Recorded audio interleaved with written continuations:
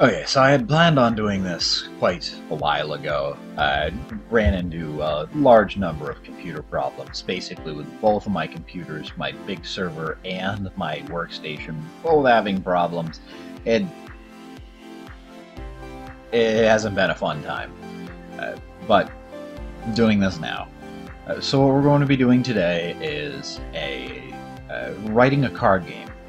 Just a simple high-low one, but it will show off how to structure projects in IDA, because the way things are organized are actually rather different. A lot of common languages have a concept of namespaces and then classes within them, whereas IDA has just packages, and it's not more limited, but it sounds more limited, and it helps to show off how this organization happens.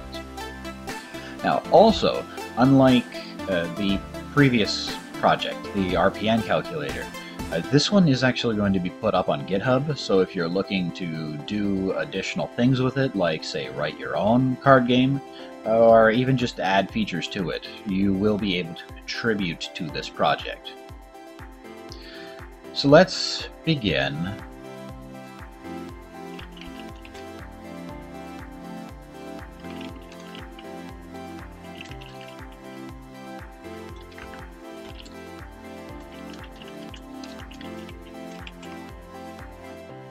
Now I'm going to need to look up where one specific package is, because there's a lot of them and I don't remember where all of them are.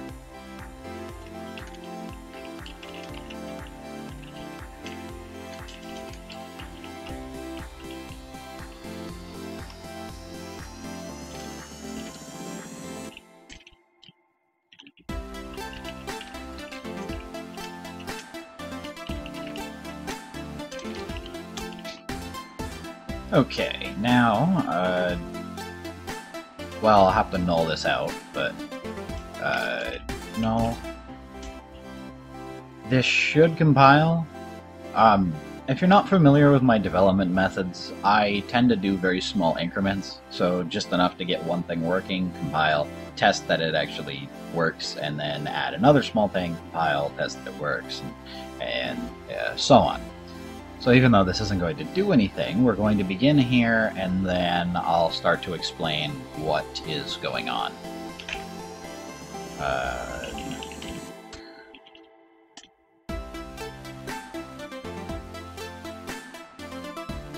And it does compile. Okay.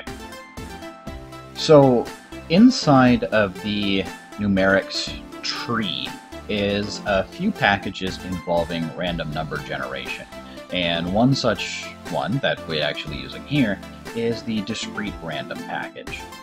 What this is just generates a random number within the range of whatever discrete type you pass it, you instantiate it with. In our case, the integer. So this works with any integer, modular, or enumeration. There isn't a specific one for each of those. The discrete generator works with any of them. So the way it is right now, it's not going to be that useful, and let me show off why.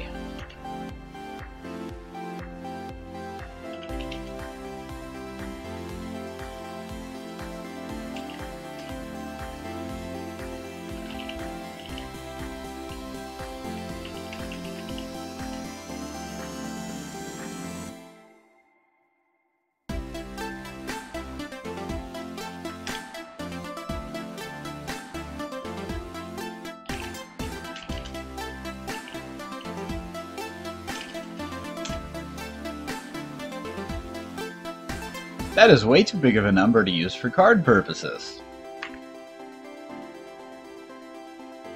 So, let's do this.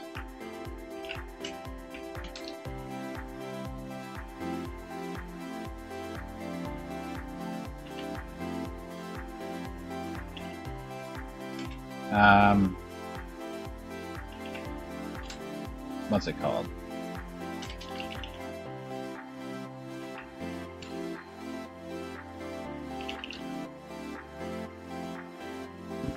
Well, we actually have two options here. Essentially, I'm going to numerically represent all the different faces that a card can have. So, your standard 2, 3, 4, 5, 6, 7, 8, 9, 10, but then also the Jack, Queen, King, and your Ace card. There's two options with that, because depending on the game, an Ace may be a 1 or may be a 13. In my case, just for the sake of better representing how ADA does new types or subtyping, I'm going to have it be 2 through 13 so that I can show off in practice how a few of the attributes that the numeric types have work and why they're nice to have.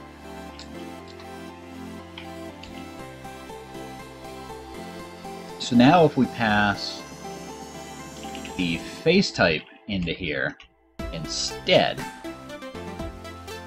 and I'm actually going to set up a build task. This is going to annoy me.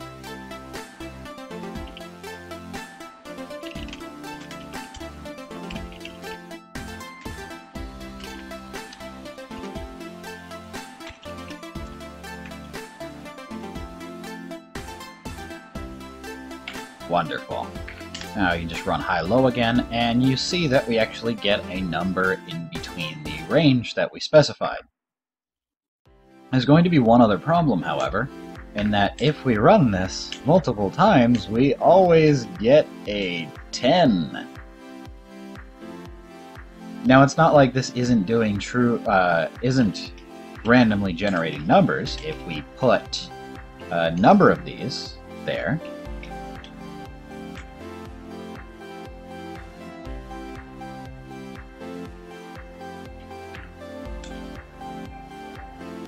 well, go away. You can see that we get just a bunch of numbers that are all within this range. So what's going on? Why was it a 10 every time? And in fact, it's the exact same order every time. Basically, this has to do with pseudo-random number generation.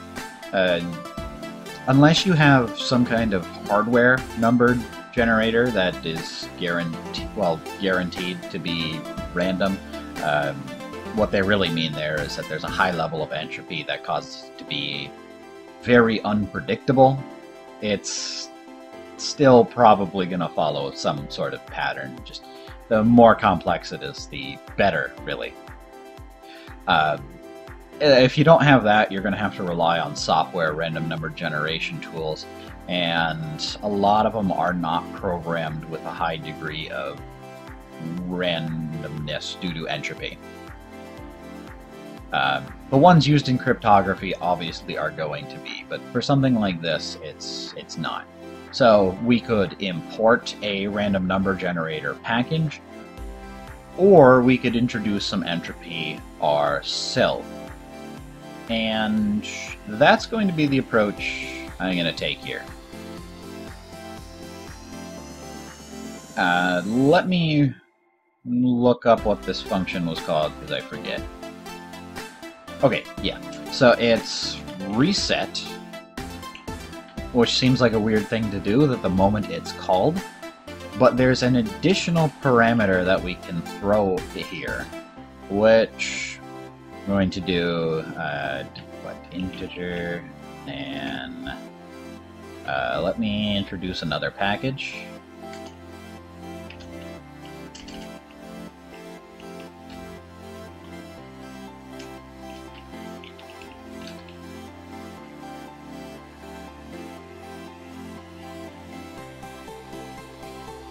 And I believe it's just date.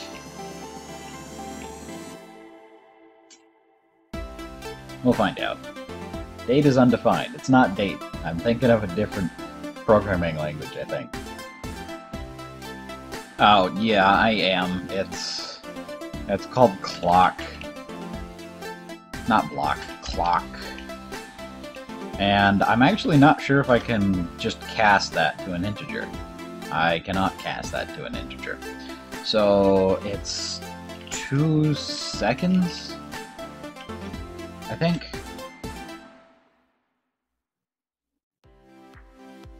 2 seconds is undefined. It's not 2 seconds. That's why. It's just seconds.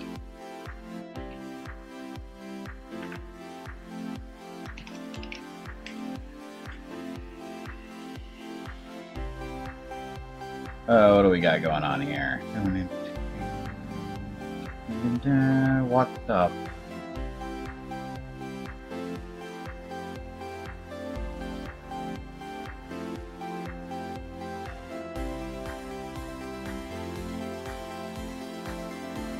Oh boy. Okay, let me...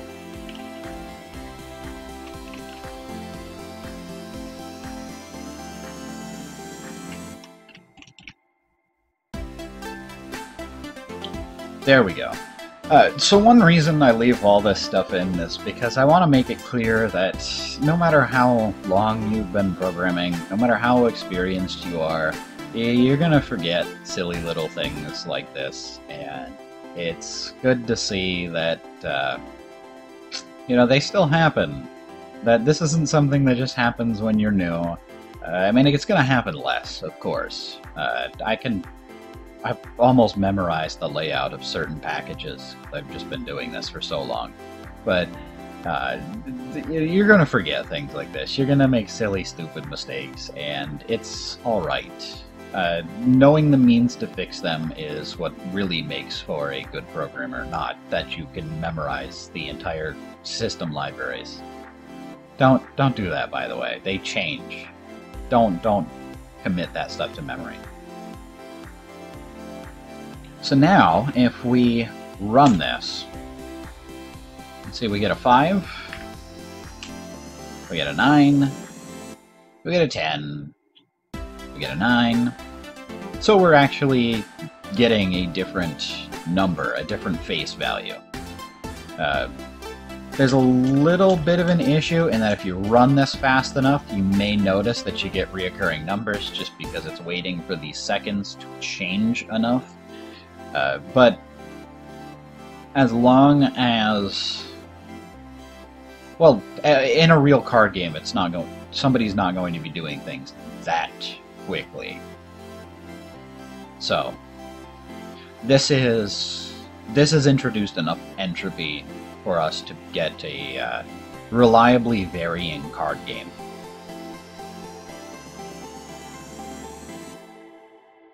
So now, while this is great and all, this alone, any of these numbers, is not a full card game. We also need a suit type, as well as a generator for the suit.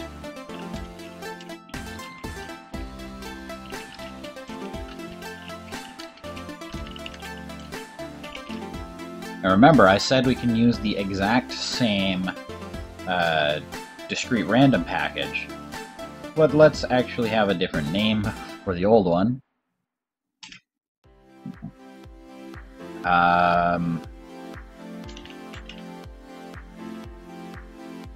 Base generator sounds weird, but I'm leaving it.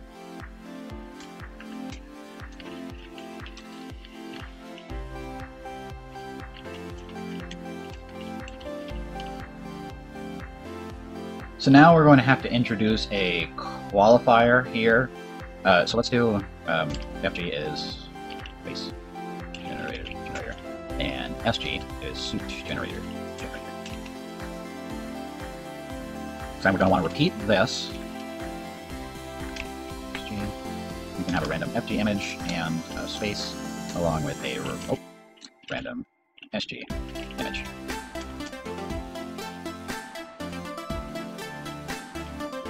So we have 2 of hearts, 10 of hearts, 11 of spades, 10 of hearts, 7 of spades, and why are you the same? Okay, so we are getting it just coincidence, but okay.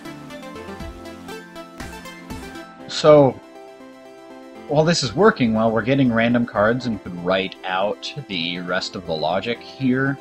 Let's actually have a full representation for a card instead of these 2 separate components. Just if you can model something, you generally should. You know, we're not on some embedded system like one of those really tiny handheld toys from the 90s where you gotta save as much space as possible. We don't need to do that to make our lives a little bit easier.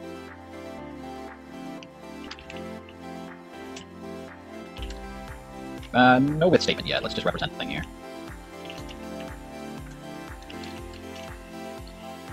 I do need to do the...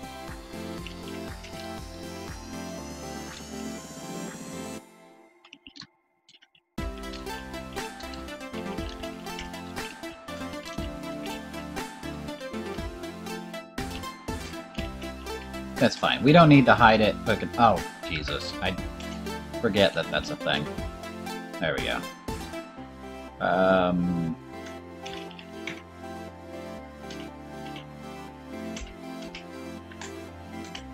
We don't need this to be private. It's fine if these the two fields we're going to add are publicly visible.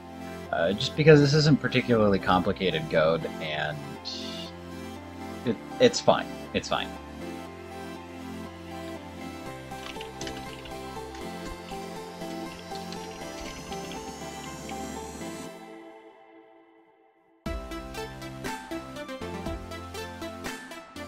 So this won't need a body, at least yet, but let's also add, well,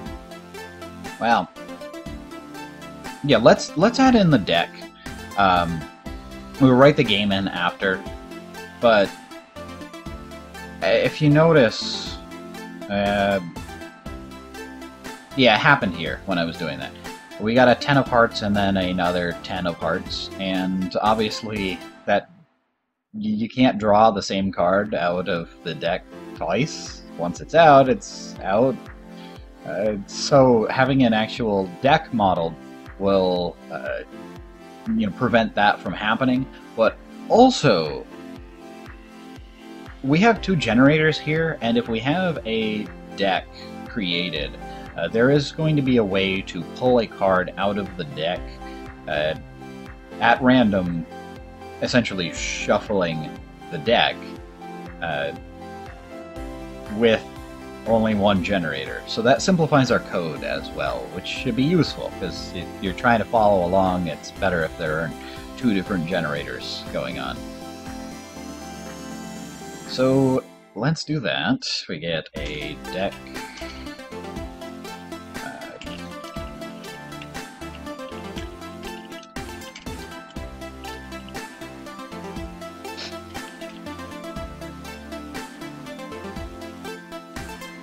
Now we're going to need oh yeah, we're going to need to include the cards as well. So draw is going to return a card, and we're going to need what type.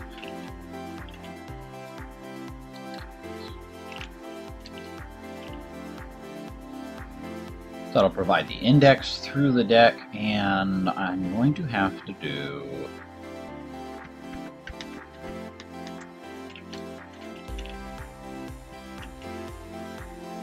God, I keep forgetting about that.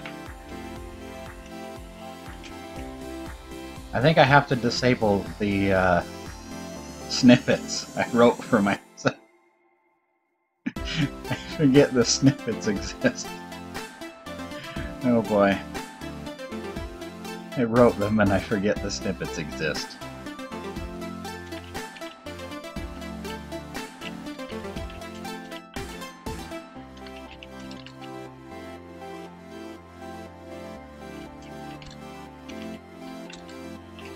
So I'll explain what's actually going on here in a second.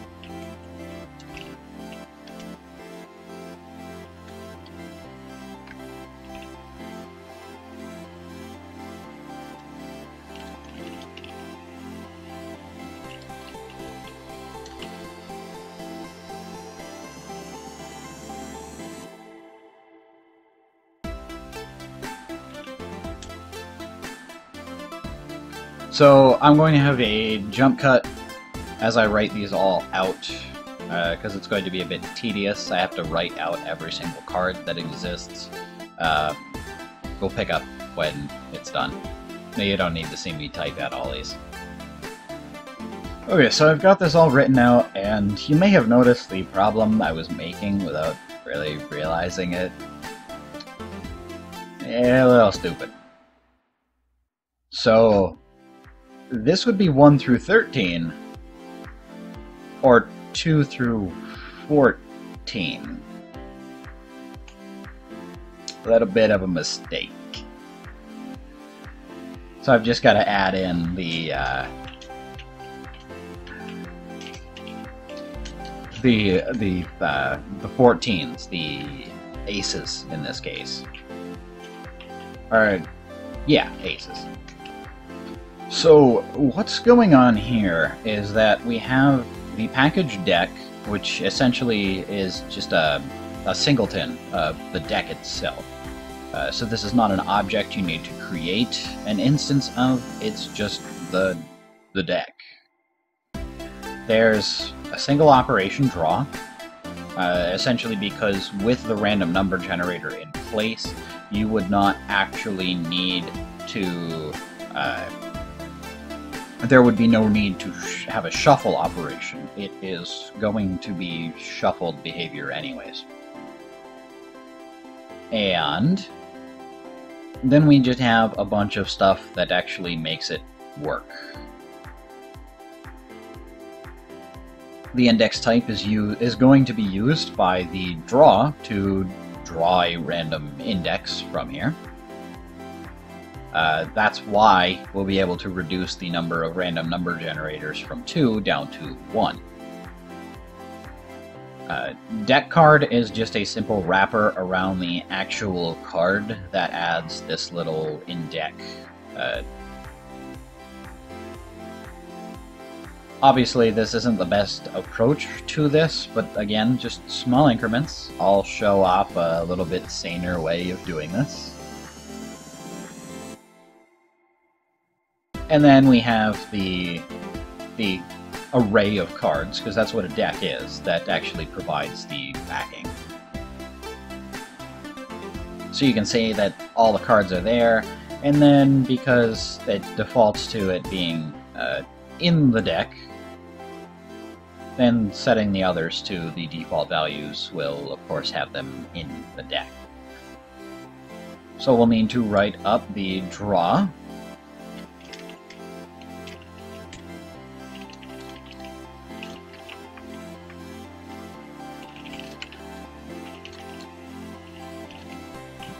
And I think I forgot to... I did. We'll give it a bit saner name. That's not a type, that's a package.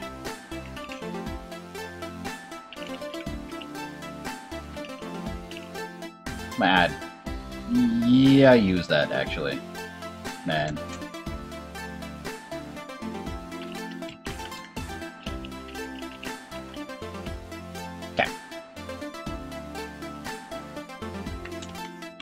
And what did I call that? Index generator.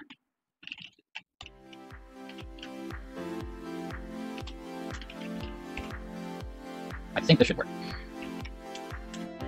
It's not perfect yet, but again, trying to do small increments. Index generator not declared in random index. Doesn't need to be, right?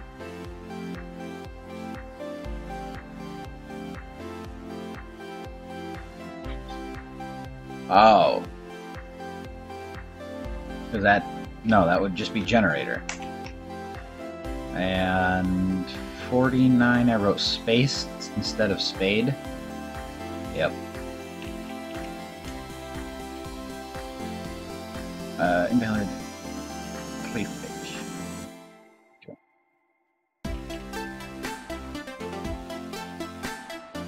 Oh, I know why. Because what we actually have to do is the...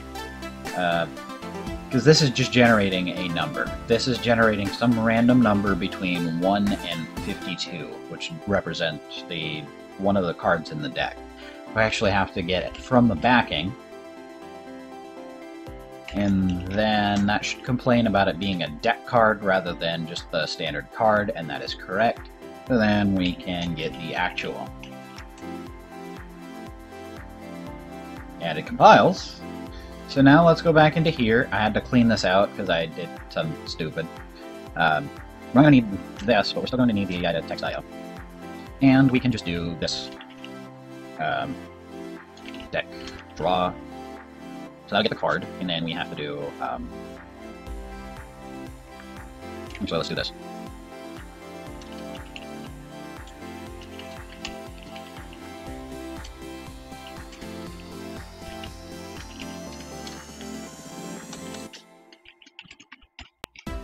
I think that should do it. Compilation unit expected. Wait, what? Oh.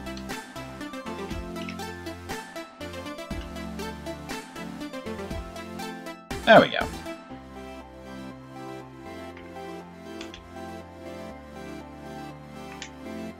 So you'll notice we reintroduced the same problem, and that just has to do with how we're not actually calling reset on this generator. Now we have two options here. We can call reset on it each time before we draw. That would be quite tedious. You probably just want to have the deck shuffled to begin with. And if we do a package initializer, we can get that accomplished. So you can just call reset index generator. And we'll need to...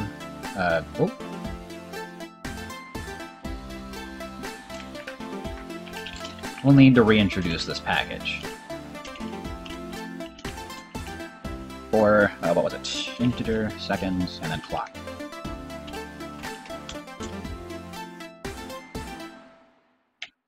So now we should have a sufficiently random... And we do. Okay.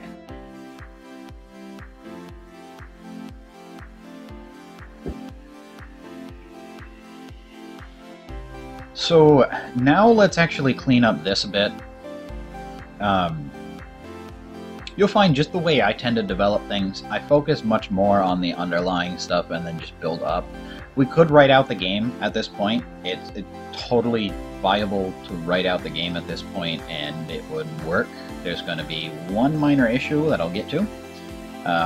You may even pick up on it in that these cards are technically still left in the deck right now. But I like to clean up the things first so that mostly so that I don't forget about them, but also it just kind of drives me nuts when the back-end code is cluttery. So if we change this to being a tagged record, then what we can then do is take the deck card and say it is a new card with, and then just the extension. So then with that in mind, we can actually get rid of basically all of this and just say, I think that's enough. We'll see if it complains on line 23.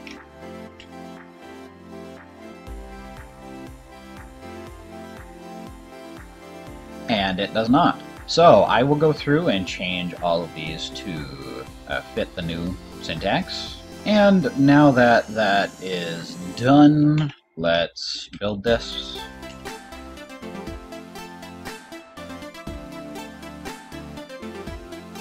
Right, and now it's rightfully going to complain that there is no actual, and that is because it should, I think, unless I'm mixing up my languages, it should convert this just fine. It does not.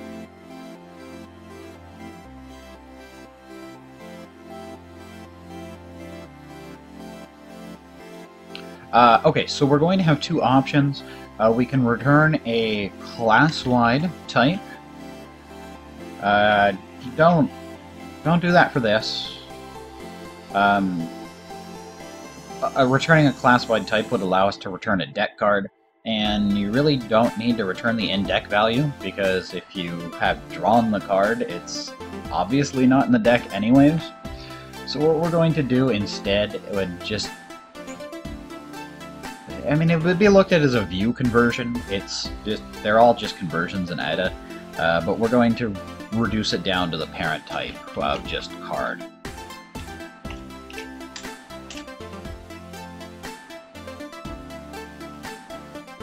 So we are quite literally disposing of the in-deck field, as we don't need it anymore.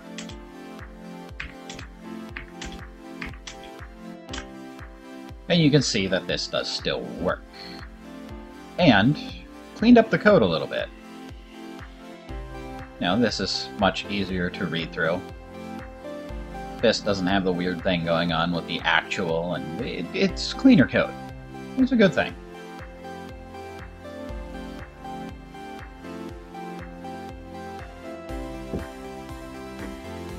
So now, as I mentioned, there's a little bit of an issue in that the card is technically not being removed from the deck.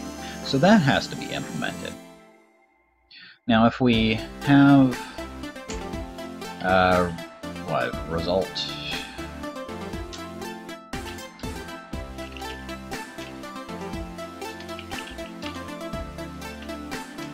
No, this can't be. That has to be an index type. And we have random index generator.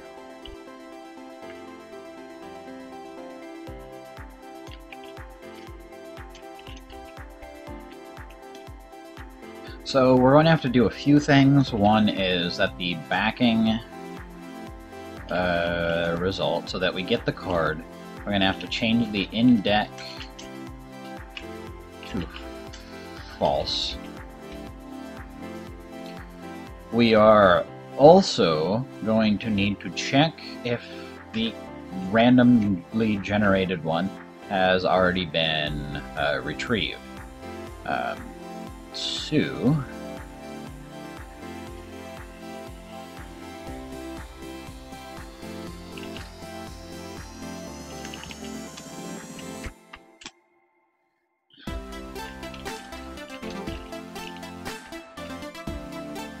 I think that should do it. I think. No, because we removed the assignment.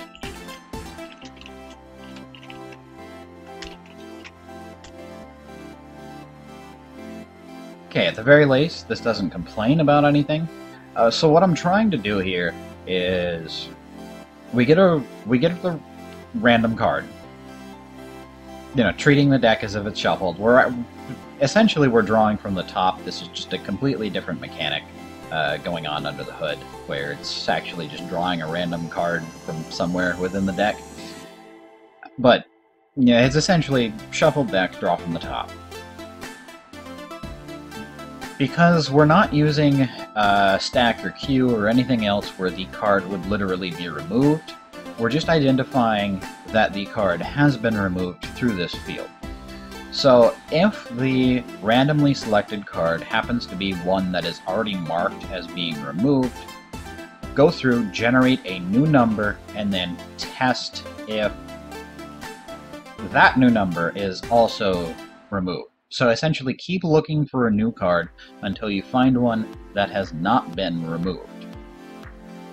Then mark it as even being removed and return that card.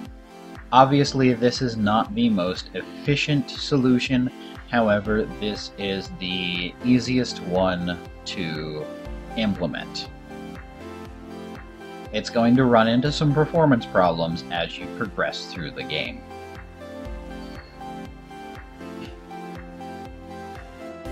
But again, that whole incremental approach. We have the ideal model, essentially, for the deck and the card at this point. Changing how things work under the hood can be done later without actually changing how the model, the programming interface, changes. So now we can actually write out this game. Well, no, let's actually. I did build that, right? I'd build it anyways.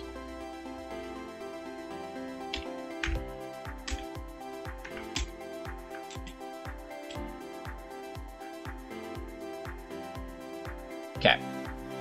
Now, it is going to return potentially the same card just between these runs, because we're spawning up a whole new program. And that means a whole new deck that has all of the cards in it again. If we were to run this multiple times, you should not actually see the card at all.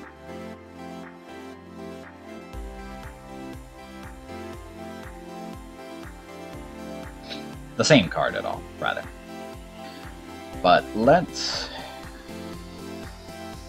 actually get these out now. So we need H twice.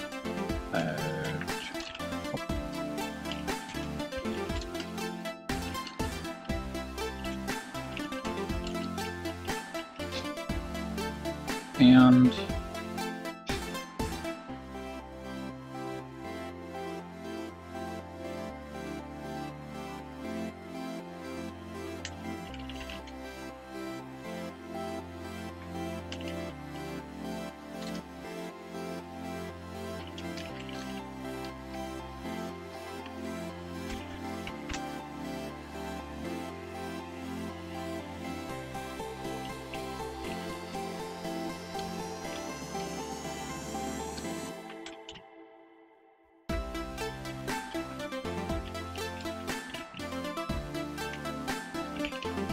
again, I'll explain what I'm doing in just a second once I see if I'm on the right track here.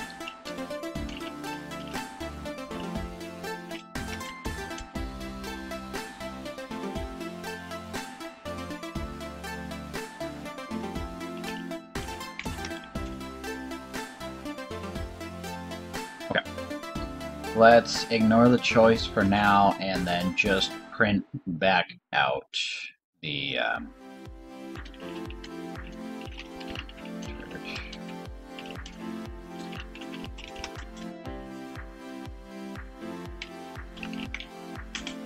Whoa! Nope, nope, don't do that. Okay. And, yep, go away. Go away. I'll just have it run in the background. So, obviously in this instance, we'd guess higher, and okay, it sees that we actually entered an H. And some other key entirely. So obviously we don't want to have it recognize some random key, but it does get the input in an appropriate way.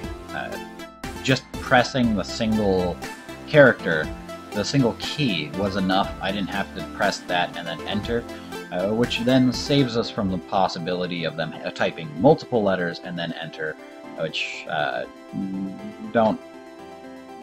I don't want to set things up that way.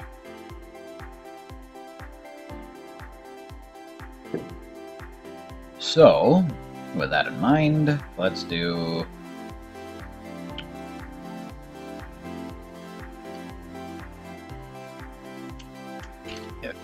I think I can do a case on that.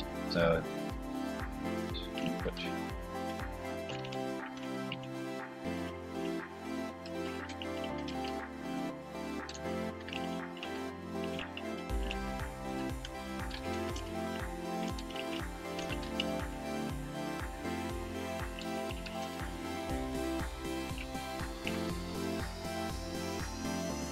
So, what we're going to have to do is, if the input is not valid, go back up here.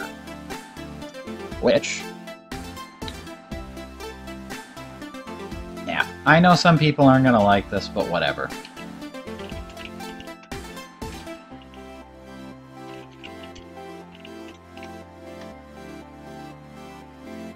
Oh, also,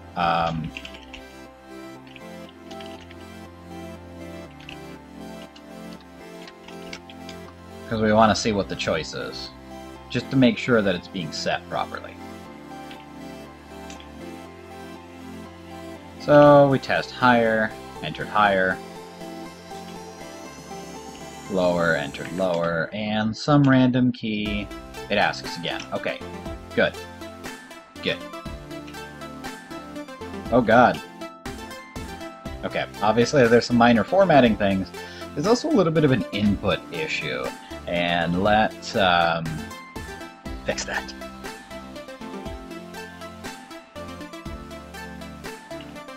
Yeah, I'll leave that there, that's fine. It's colored uniquely enough anyways. Ba-ba-ba-ba-ba.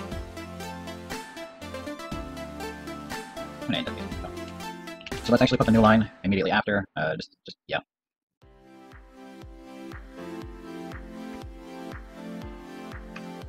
We need a quit option. So, when Q or Q,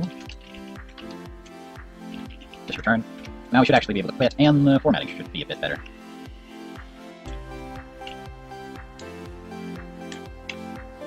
Okay. Oh, I gotta test the, still does that. So that's because, oh yeah, that's because of that. So we need another new line there then.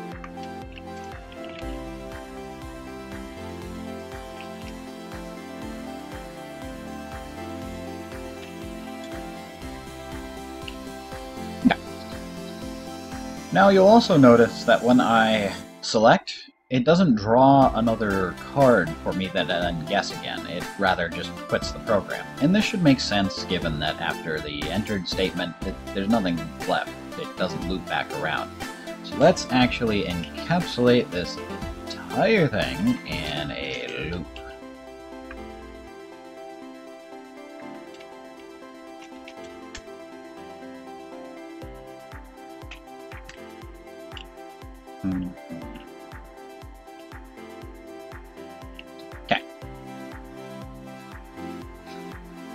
Now, one more thing is that currently it's just asking for the input, it's not actually doing anything with it. So what we also need to do is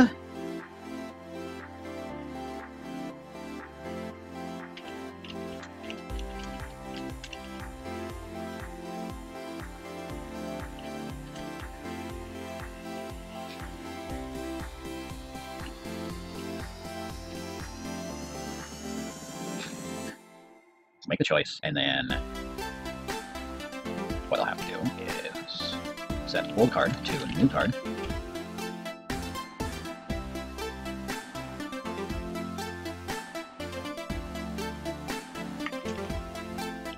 And move back over. Then we're going to need a little bit of a test.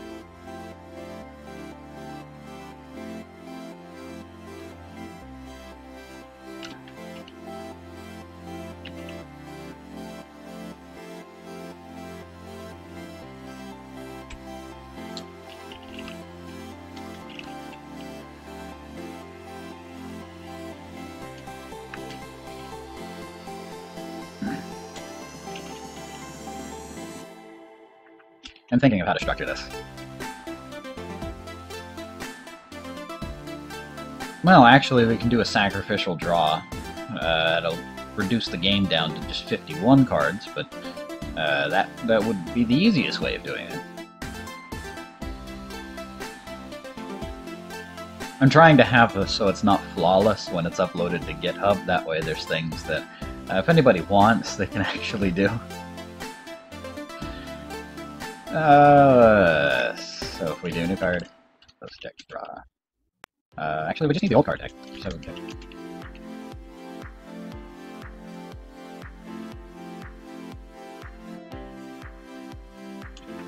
I do need this though.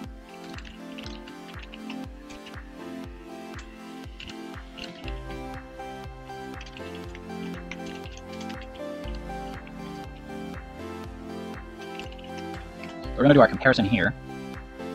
Here? No. And, you know, here's fine. So we'll want to see if... Well, the way high-low works, it's on whether the face value is higher or lower. So, if we have a new card...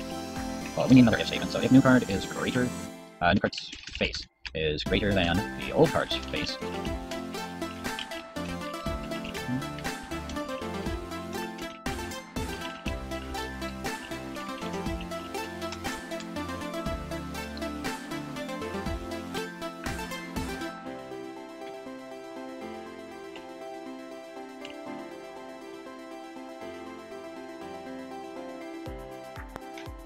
Oh, of course, I need to also check for the choice. The choice needs to... That was silly. So, if choice equals higher, and then the new card's face is greater than the old card's face. And we can also have else if choice equals... Oh no, wait, that's C-sharp syntax. We do just that. But yeah, else if choice equals lower, and then new card's face is less than old card's face. And we're also right.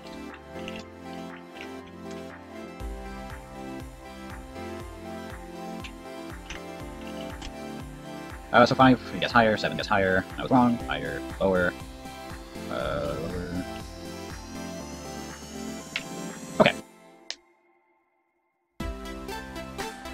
So we have the working game. The only thing I want to do from this point is just an image function. Unfortunately, you can't override the image attribute. I really wish you could, because it would make things more consistent, but we're going to need an image function which sort of operates the same way, but takes the card and prints it out, but does a little bit of thinking when it prints it out.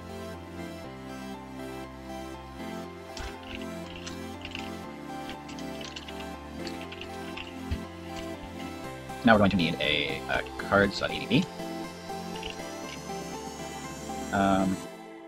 Yeah, I don't need to include anything. Body cards here.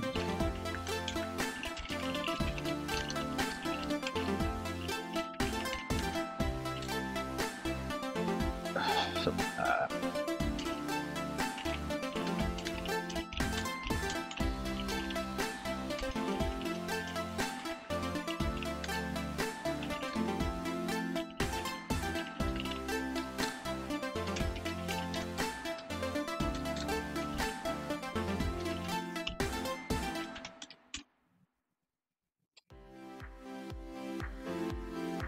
should maybe reference before it has a value.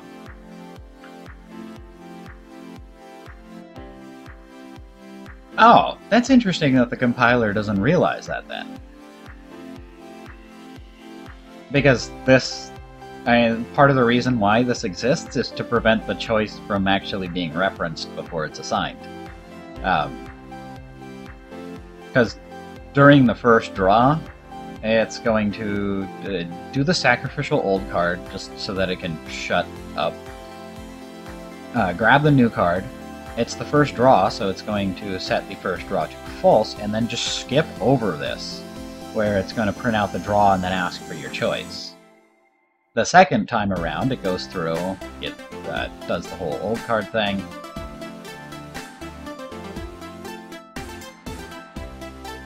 Or no, it's going to skip the old card thing because we've got the loop here. But it's going to get a new card. It's going to see that it's not the first draw, and then actually go through and assess the choice. So it's interesting. The NAT compiler needs some better flow analysis. But either way, I mean, we could disable that warning. It's not going to reference choice before it's been assigned. It just will not happen. But it looks like that compiled, which is good. Again, small little incremental improvements. But we can just go and call that image function to get the output of the cards now.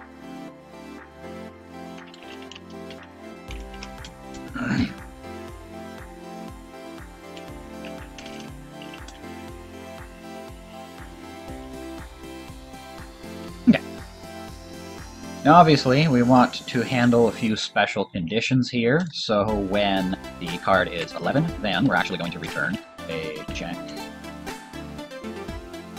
Let's actually add the of, but still we're going to return a jack of, and then whatever the suit is.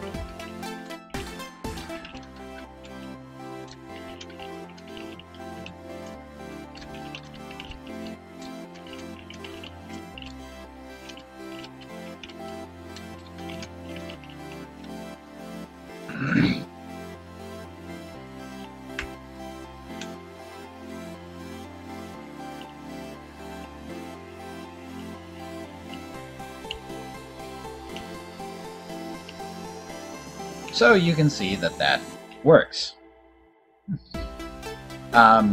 Just for the sake of orthogonality, I'm going to capitalize these entirely. Just because I nitpick like that. But you can see we have a working high-low game, and just shy of 20 lines of actual code. The rest of this is essentially just a library that can be reused for other card games.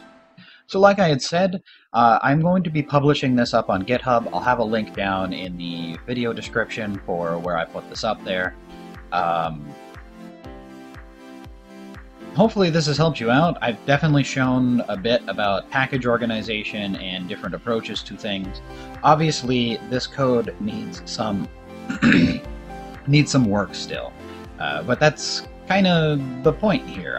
I went through and showed the most straightforward ways to do this, and then just built on top of that, not necessarily showing the absolute best approach to this. Because I can promise you, if I did the absolute best approach to this, you're going to be like, what the heck is actually going on? Because it involves a stack and pointer manipulations and stuff. That's an advanced subject. But yeah, hopefully this has helped you out. If it has, consider thumbs up, liking the video, and also consider subscribing. I try to produce at least one of these videos a week, although the computer problems I've been having had gotten in the way. Yeah. Have a good one.